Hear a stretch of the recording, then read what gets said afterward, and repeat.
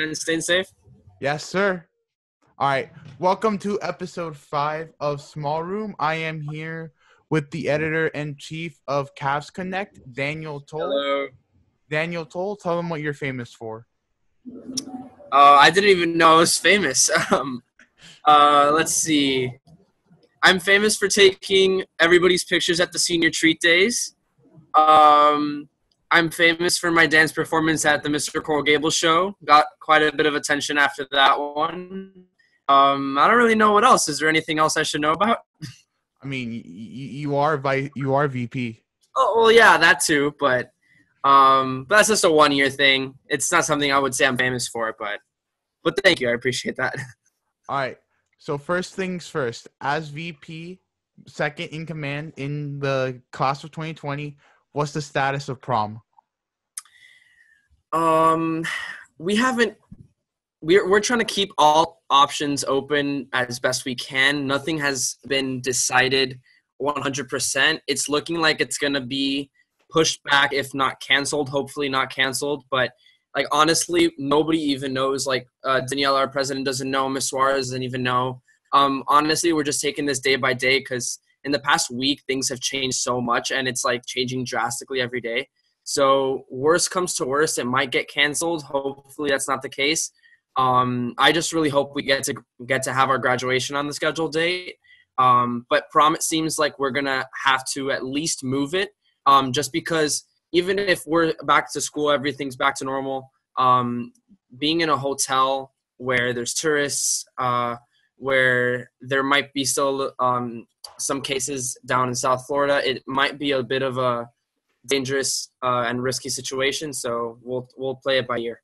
Because yesterday, I don't know if you heard, but we're now the number 1 most confirmed cases of corona in the world. We just surpassed Italy and we just surpassed China. We've had the virus for less time than they have. Yeah.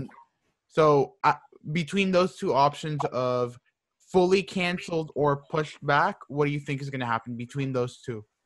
I feel like prom is a little more expendable than graduation. Like I know for sure that like the faculty at Gables doesn't want to get rid of the graduation, so that is going to happen regardless. In my opinion, I think it's going to happen regardless of what happens. And that one I just think will be pushed back. Prom, like I don't know. I don't want to say something that might be taken the wrong way, but it is a possibility that it does just get canceled altogether. But one thing to take into consideration is that the bulk of the cases are in the Northeast and in the West, like the far West, like Washington and California. Florida, fortunately, given our population, hasn't been so badly hit objectively. So hopefully we take precaution and things can get back to normal ASAP. I know a lot of things have already changed drastically. We've had the testing for AP has become digital. IB testing is officially canceled. Statewide assessments have been canceled. So a lot of changes are going on right now. So it's to think a month from now would kind of be out of it's kind of too far fetched, but hopefully things can get back to normal in a couple of weeks and we can still have our prom regardless of whether it's the April 25th deadline or not. Okay. And how has COVID-19 affected Cavsconnect? Fortunately, since we are online, it hasn't really affected us too hard. We're still going to be working on publishing content for our school. Obviously, we can't do much school-related news because school isn't on at the moment. But we are going to work on the college acceptance spotlight grid. I don't know if you've seen it, but we spotlighted a few seniors on it already. And that's kind of like the thing I want to give back to Gables when I graduate. I want to have that grid filled with people, and I want to completely have it with 50 seniors, 100 seniors, and have all of their stories be told, especially during this time when everything's really uncertain and people are really struggling. I think that'd be a great, reassuring thing to have for them. So fortunately, because we are online, we are still going to be working from home. It's just the news that we publish isn't going to be as school related because there's not really anything going on in school. So we might just do domestic and international stuff. I love your dog. Now, before... Give me just a second. Let me bring her in. Oh, for sure. All right, we back. All right, we back? Yeah. Now, What made you want to join Cavsconnect sophomore year? All right. So in my freshman year, I really wasn't too involved. I was only like in one or two things, and I saw a lot of my friends joining IBHS, Key Club, FBLA. They were joining publications left and right, and I kind of felt like I was missing out on a lot of things. And being a part of Castneck really um, gave me that like leverage to be able to immerse myself more within my school, to learn the ins and outs of the clubs and all the sports, all the activities and all that stuff. And that's really what I wanted to join it for, just to really get involved, get to know people that I didn't know beforehand. But then it became a really good experience for me. I've grown to really love journalism and media and producing content. And I look forward to majoring in journalism and media management in college. All right. So, what college, what college did you choose, and why did you choose it based off of journalism? So I applied to the University of Miami as a journalism and media management double major, and that's where I committed to a few weeks ago. I really want to go to UM for their journalism program. Their communications department is phenomenal. They have their own the University of Miami has like 11 schools and colleges within the university, but the School of Communications has its own, like, it's kind of like isolated from the other schools, and it has its own career department. It has its own career counselors that are matched with you for that school. So whereas like people studying pre-med or law, they're kind of all assigned to the same people. Anybody in the School of Communications has their own career counseling and their own career center that's specifically catered to that school, which I think is incredibly valuable. Not only that, they also have five or six different publications ranging from broadcast to creative writing. They have a newspaper. They even do like weather forecasting too. And all of their studios are like super advanced. The technology is like absolutely insane. So that's definitely something I'm looking forward to. I want to try to join like as many publications as I can because I'm really excited for that. And as editor-in-chief of Cavsconnect, what's it like running a publication, sort of being the boss man? It's been a lot of fun. My staff is actually, it consists primarily of freshmen. So having this role of being able to influence the high school journey of all of these freshmen, especially given that I was like so uninvolved in my freshman year, I didn't really do anything. I was just kind of like go to school, go home, do my homework, go to sleep. To see all these kids have the same experience that I had in my sophomore year and start it so much earlier and find even more success than I did at that stage, that's been a really enriching experience for me. And to lead the publication that I've been a part of for 3 years has just been amazing. We've accomplished so much at much faster rates than we have in other years. And also have to give a lot of credit to that to Alex Yagoda. If you're watching this, appreciate you, man. But yeah, it's been a lot of fun. Definitely the best experience of my high school career. And I'm really glad that this is going to be one of the things I leave behind. All right. So did you ever think you were going to become editor-in-chief? Was that your ultimate goal when joining Cavsconnect, or did it just sort of come naturally to you? To be honest, I don't remember what made me want to apply for editor-in-chief the first time. What I do remember is that my first year I was sports editor because there was vacancy in the position. So fortunately, just the things worked out and I did a good job with it. So I was able to get the role and I was able to keep the role. So in my sophomore year, I had like 3 elected, so I was able to have Cavsconnect just fine. In my junior year, I wanted to run for junior class board, but then given that I wouldn't have been able to do Cavsconnect in my junior year because we only have 1 elective in IB. So what would have happened is, well, I talked to Ms. Suarez and I was like, okay, so I can either do junior class treasurer. I can run for junior class treasurer, which is an interview, and I probably would have gotten it because like I have a good relationship with her. So I could have run for junior class treasurer, or I could have been a copy editor for Cavsconnect, just not be in the class, or I could have just botched the whole junior class role altogether and then do Cavsconnect sports editor again so that I can apply to be editor-in-chief for my senior year. And they recommended that, but I kind of told them like right then in the moment, like, oh, I want to be editor-in-chief my senior year. So that kind of like took them by surprise. And like it kind of made them watch me with a close eye throughout all of last year, and given that they knew that I was going to be applying for EIC in my senior year.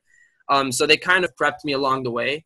But I don't really know exactly what made me want to do it. I just knew, like, hey, look, if I'm sports editor, there's nowhere to go but up if I'm doing well in my position. So, I mean, that was really the ultimate goal. As you know, Gables Live is dead, kaput, completely gone from the school. Yeah.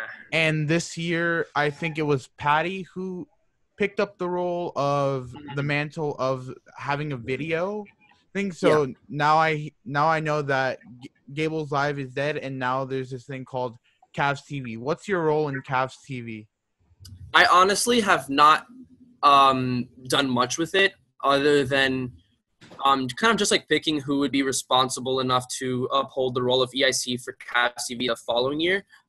Like I said, this year has been a really big year for Cavsconnect. We've expanded our boundaries a lot to cover photography better, to do better with videography. Like you've seen with like all the TikTok Tuesdays that we do, all the video projects that we've had on the big TVs by the Ralph Moore building. We've done a lot of different things that we haven't done in previous years. So given those projects, we've had a lot of people express their talents with photography and videography, two of them being Natalie Abrahantes and Melanie Ozuna. And when the job was offered to Patty or Miss Passwaters to be the sponsor for Cavs TV, there was like no question that those two students would be the most qualified to uphold the role of editor-in-chief of Cavs TV for the following year. And aside from that, they've been kind of doing it themselves. They're not too well versed in videography, but they're getting there. Melanie and Natalie are definitely picking it up as they go along, and they're getting really good at it. And Miss Passwaters is going to be taking a videography course over the summer to make sure that she knows all the ins and outs of like the how to work the cameras, how to work a studio, how to project the broadcast across the school, how to broadcast them, and they're going to pick it up as they go. I don't expect next year to be I don't expect the quality to be as good as that of like well-established publications here at Gables, like Highlights and Yearbook. But I think it's going to be a good year. I think it's going to be the start of a really well-run program, and it's going to be done by people that really care about it. And I think it's going to be great. All right. And as you know, you're not the only editor-in-chief. You are co-editors-in-chief, yes. You and Alexander Yagoda. Before and after you guys, it's the same situation. What's it like working with somebody else as editor-in-chief? Is there a good relationship with Yagoda? Like, yeah, we have a really good relationship, and like we were pretty close friends beforehand. So like last year when we were applying, we kind of knew it was going to be both of us, but there was always a possibility it could have been just one of us. So there was like a little bit of a tension at times, but like at the end of the day, we both really hoped it would be us in the end, especially like he's been in it for 4 years. So he like loves it die hard, and I've been in it for 3. So like it was no question for either of us who we wanted to be with. But it's definitely been a good experience. It definitely lessens the workload. Something I've expressed a lot to the Cavsconnect staff is that like when they were joining in the publication, this is not a publication like Yearbook or Highlights where you have like set deadlines to either produce your book or to produce a certain number of spreads or to produce your magazine. We produce content weekly. So we have to really be on top of our stuff all the time. We can't just kind of slow things down every couple of weeks and pick it up because the deadline's approaching. Like we have to be consistently on top of our stuff as much as we can. So to be able to have a co-editor-in-chief that can share that responsibility with me, to share half of the workload is an amazing burden that's off of my shoulders. And what's it like competing? Because as you mentioned, you know, you guys have to be more on top of your stuff. So how does that like translate into competitions like FSPA? Well, FSPA is not happening this year, so I can't really answer that one. That was actually the field trip I was looking forward to the most this year, just because I thought it was going to be the first time Cavsconnect got to all Florida status in like the past 5 years. And the first couple of times that we won, it must have been like 2014 or 15. Like it's been a while. They have the awards listed from as late as 2017. As late as 2017 and on. And since then, we haven't won on Florida. So I thought this was going to be like the first chance since then that we would have had a chance to get that award. And I mean, we still might get it, but we won't get it at the convention, which is all the fun. But in terms of competition, since FSP is not happening, competition within the staff, what we've done for that is we've had like a lot of staff awards. Like I created this top story crown sort of thing that we did for much of the first and second quarters, where it was basically the senior crown that I took to school the first day of senior year. And I wrote like Cavsconnect top story on it, and it said like top story crown. And then what we would do is we would give the top story crown every week to the writer that wrote the top story of that week. And then we would tally them up, and then those stories would be the ones that we submitted to FSPA, which we did end up doing that. It was just, now we're not attending the conference, we're just getting all the awards digitally. So that's a way that we've had competition within the staff. We definitely had some competition for FSPA Fall, which was held at Florida International University for the J-Day that they hold every year. And we had, I think, it must have been like 6 submissions. And no, it was, I think it was like 6 submissions, and we had 4 honorable mentions, and all of them were freshmen. So that was like one of the first articles that they had ever released. And a lot of them won awards for it. So I was really proud about that. But yeah, that's pretty much what it's been. We also attended NSPA, but we didn't really compete there. The trip was also kind of planned last minute. We weren't really sure if we were going to go or not. Fortunately, we did, but we registered too late to compete in anything. And we were going to compete in FSPA in the on-the-spot contest that they have at the convention, but because it's canceled, we can't do those anymore. But the good thing is that now they're being held digitally. They're going to be run through an online platform. I don't know what it is yet. They haven't announced it, but given that we're online, that's a pretty good advantage. All right. And I'm going to ask this question. I've asked it before, and I'm going to keep on asking it to every Mr. Coral Gables contestant who does the impossible. How do you make top 10, and how do you not only make top 10, but make top 5? All right. Well, do you want me to tell you from as a person telling another person like, oh, you should do Mr. Coral Gables, this is how you get top 10? Yes. All right. So, so the first thing you got to do, you got to go to every single practice, and all those practices are super fun. Like, you cannot miss a single one. Wait, just to break the conversation, were you going to do the Gablet review? Oh, hell yeah. I mean, that might be canceled because of Corona. Yeah, I don't know if that's still going to happen. Oh, but Chris asked me to be his sweetheart. Did you know that? Wait, really? Yeah, Chris Caceres asked me to be his sweetheart. Nice. Dude, for real. It was going to be real, but I don't know if that's going to happen anymore. I mean, hopefully it does. But, yeah, definitely you have to go to all the practices. You have to let yourself be known, show character, talk to the other guys. Definitely, like, have your presence be felt. Like, even the juniors that were there, they still, like, bonded with us a lot. Like, Gabe won fan favorite, which was, like, absolutely crazy. And Dress completely stole the show, and he was one of, like, our favorite guys at practice. So, yeah, definitely show a lot of heart. Go to every practice. Be respectful to Ms. Diaz and the Gablets. They're really doing a lot of work to try to make the show happen, and it turns out great every year. So, yeah, so that's how you make the top 10. And you definitely have to learn the dances, practice them, and make sure you don't make a lot of mistakes. To make top 5, it's all in the talent. You definitely have to be creative and original with it. My talent, it was just a bunch of like dance compilations that I got from Just Dance. And I just put a bunch of different songs together, and it turned out to be really good. I think what really sold it to the crowd was the music selection, because I like spiced it up completely. I had some salsa in there. I had some country music. I had pop. Then I ended it with Disney Channel. Like it was all over the place. But I got to make it work somehow. I engaged the crowd, and it was a lot of fun. Definitely a lot of fun. All right. And aside from Cavsconnect, I know you're an editor, not an editor, but like a contributor to like another website for baseball. Yes. Called?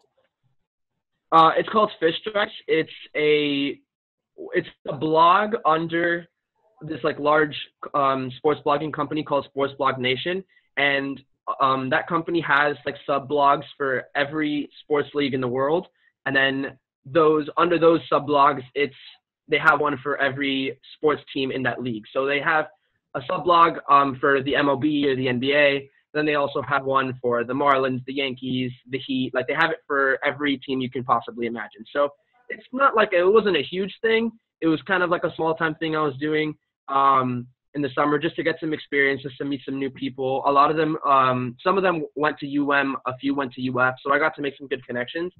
And I got to report games like from the press box, which gave me the opportunity to meet some broadcasters that I have been watching my entire life, which was a really cool experience. So I just wrote a lot of like analysis pieces, coverage pieces, and I'm looking forward to doing it again. I'm going to reach out to my managing editor soon once the season starts because it's been postponed. It was actually supposed to start yesterday. So once the season starts up again, I'll reach out to him again and see if I can get started with covering the Marlins. All right. And at your time at Gables, how do you say how do you think you've grown your reputation? I think my reputation at Gables is definitely one. Like I've put a lot of efforts into making myself be like a person of integrity, a person of honor, a person of respect. Like I've tried to make sure that I'm friends with everybody, that if anybody has a concern about anything, that like I can be able to help them, whether it's with Cavsconnect senior board, through the Special Olympics chapter that I started. I always try to make sure that people get the help that they're looking for. I feel like Gables is a really big place, and it can be really intimidating for a lot of people, especially freshmen. So throughout these 4 years, I've taken it upon myself to not only grow from my own experiences, but grow from helping others experience high school themselves. And definitely I felt that the most this year with Cavsconnect. A lot of these freshmen, they struggled in the beginning. They kind of had difficulty finding their way. And just to be able to know that like I can share my experiences, relate it to them, and then help them grow as a result of it has been really rewarding for me. All right. And not only your experience with Cavsconnect, but how is your experience as being on the class board and being vice president? How's that been? Being on the class board has been a lot of fun. It's been something that I actually have wanted to do since my sophomore year. Actually, no, my freshman year. In middle school, I was part of the Carver Student Council. And in my freshman year, I was like, student council in high school, that's boring. It's too much work. And then I saw a lot of my friends doing it. I was like, wait, I gotta get into this too. But then the freshman elections are held like in the middle of the year, and the sophomore elections are held towards the end of freshman year. So I wanted to do sophomore board, but then I couldn't do sophomore board because the elections had already happened. So then I had to wait a full year to do it again, and then came junior board, but then I only had one elective. So it was Cavsconnect or junior board. So I forgot about junior board and went for senior board when I had the elective space. And fortunately, I was elected in. I was elected as VP, and it's been a lot of fun. Definitely organizing all of the events this year has had, like the homecoming, all the treat days, which have been really like eventful and like a lot of decorations. Even the senior brunch, despite all the controversy, has been fun to plan. And we had a really great idea in mind for prom, which I don't know if I should disclose, but you can probably guess it. But it was just going to be a lot of fun. I was auditioning for the graduation speech. Like there was just so many things I was looking forward to being a part of this board. And unfortunately, some of it has to be cut short, but it's definitely been a lot of fun. I feel like I've gotten a lot closer with the class. All right. For those in the audience who don't know what he's talking about when he refers to the senior brunch controversy, do you mind if I explain, or do you want to take it? Yeah, sure. No, I'll let you go. All right. Basically, before this year, instead of doing a senior brunch every single year beforehand, we would go to the outside of our field at Gables, and we would have a senior picnic. And there would be like a few rides, like a few things there. But the problem was like it would cost a lot of money to pick up trash afterwards, and kids didn't want to pick up, teachers didn't want to pick up. So the class board had to make a decision as to what was most economic, and they felt that the most economic thing to do was to have a senior brunch instead, because it would because the picking up would be prepared by the hotel staff. Is that correct? Yeah. It wasn't entirely that. It was a combination of a lot of things. Just historically, our like the class of 2020 in comparison to the class ahead of us, that being the class of 2019 and class of 2021, just in comparison, we haven't been the best fundraising class.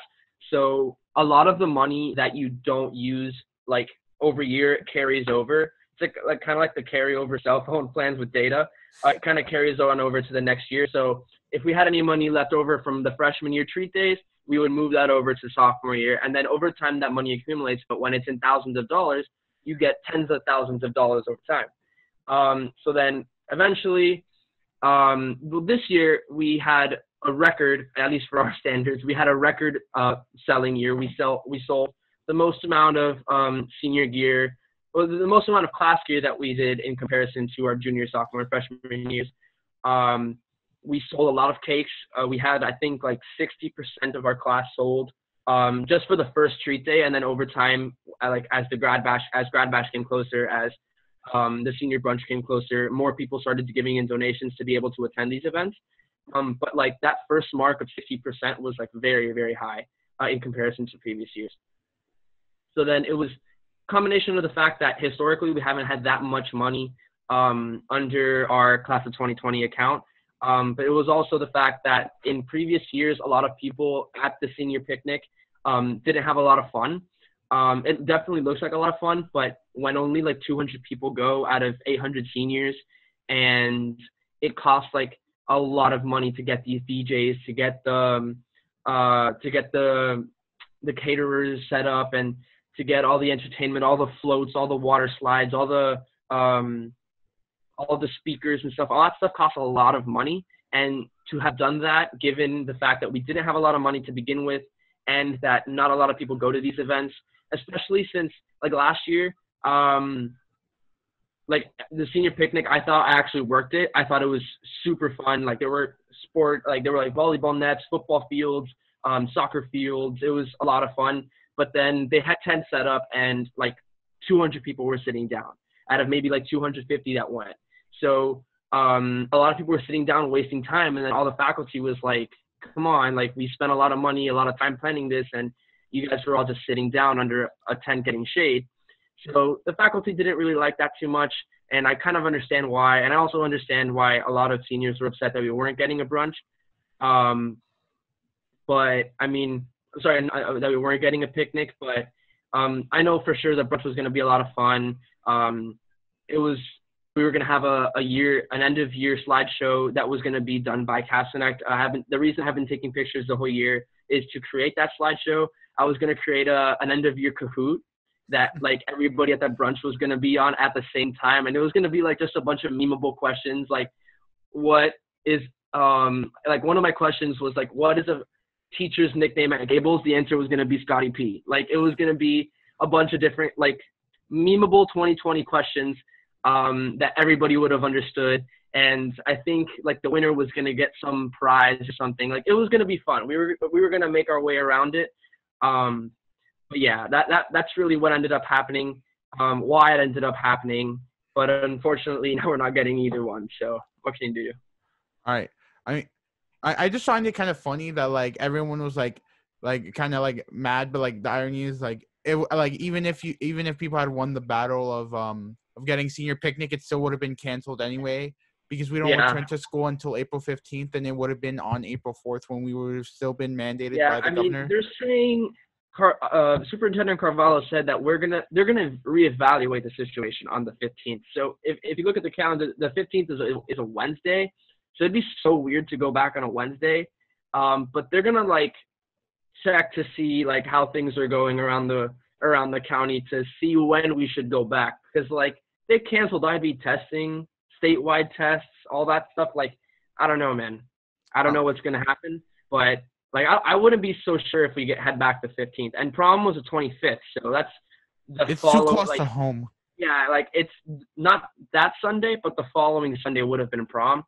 So I like most likely prom is going to be moved if it's still going to be held. But I have no idea if that's going to happen. Like we haven't really talked about it yet.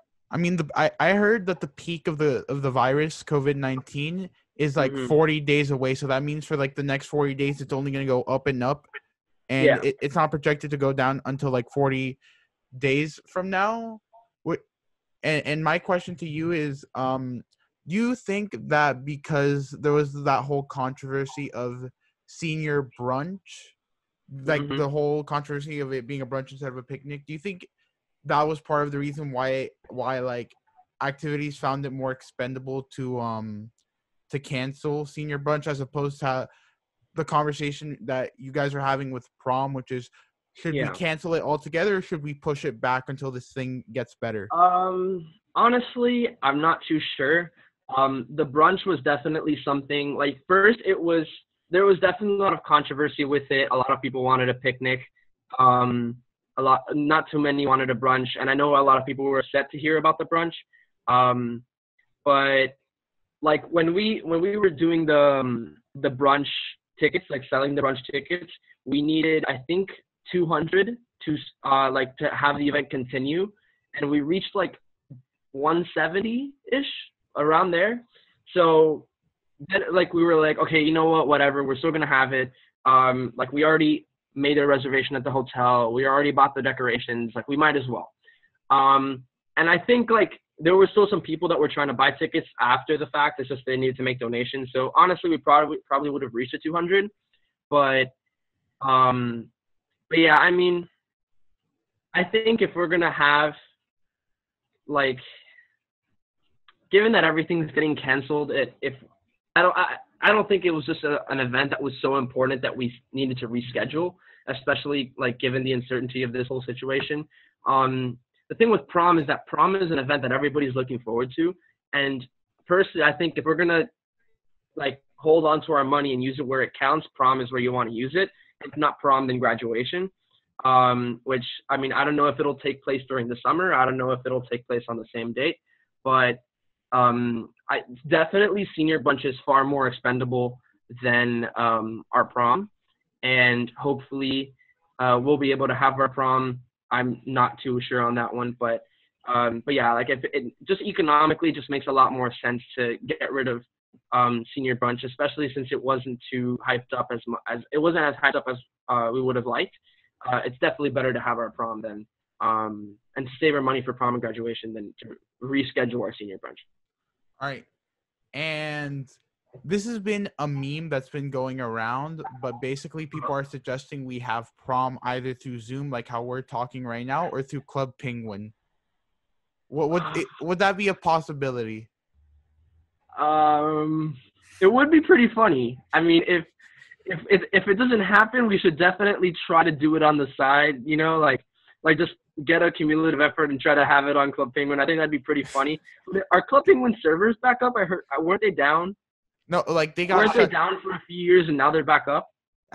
Well, what happened is that the Club Penguin servers got like shut down by Disney officially, but there have been some side servers that have been coming Okay. up. Okay. Okay. Yeah. All Yeah. right. I mean, I don't know. We'll see. Now, before prom and senior brunch, back to a time when Corona wasn't just canceling all of our activities, or at least putting them on the lifeline, there Mhm. was homecoming. The ticket sales were a tremendous success. I Yeah, took for sure. to Sun about it. You guys sold 600 tickets. Now I heard that although prom is handled by the student count, not prom, homecoming. Homecoming Yeah. is handled by the student council, and so is prom. Mhm. You were involved in the finding of the location at the Yes. ballroom. Yes. So can you like Alexander Sutton, if you're watching this, I'm very upset with you because, first of all, the plan to do it at was my idea. All right, Alex? It was my idea, and you did not credit me, and you said you would from now on. So there's that.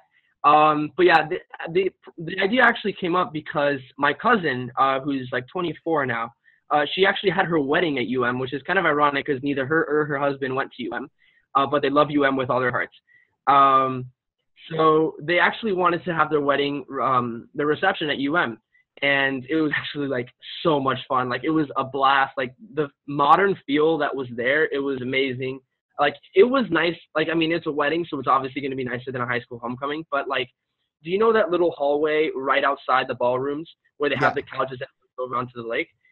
Right there, they had like a bunch of servers, and they were serving like appetizers before the reception started, and like all the families like met up and they started talking and like talking about the bride and the groom, and there was like a live jazz band outside. Like it was like really over the top. Like it was a lot of fun, and then the party itself was a blast. So when it came down to pick a location for homecoming, I was like, you don't want to have it at school. If we're going to have it anywhere, that's where we should want to do it. And I'm sure like Gables and has a great connection, so I'm sure they'd want to do it. And fortunately, we were able to get it. We got the first 2 ballrooms, which would have fit 400 people. And then we sold so many tickets by the end of the first day that we had to buy the second one.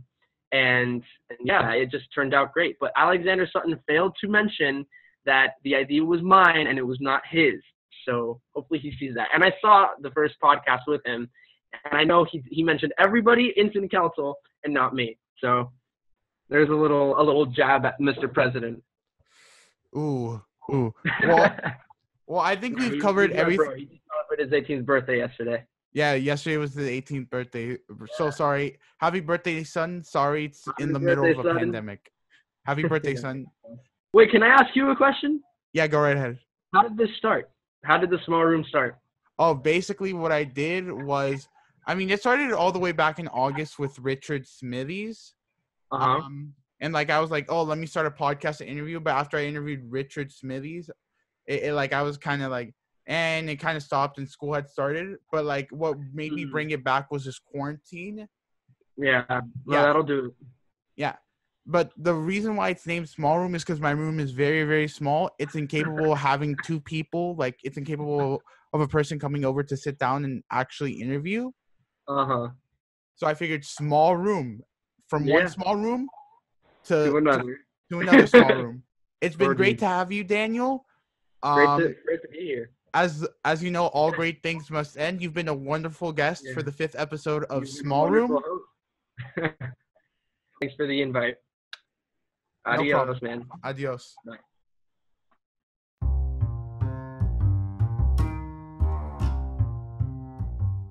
If you really like this episode, please subscribe or whatever it is you do on whatever platform you're listening to this podcast to. Add me and make sure that you're available and you can see when future content is uploaded. Thank you. Bye.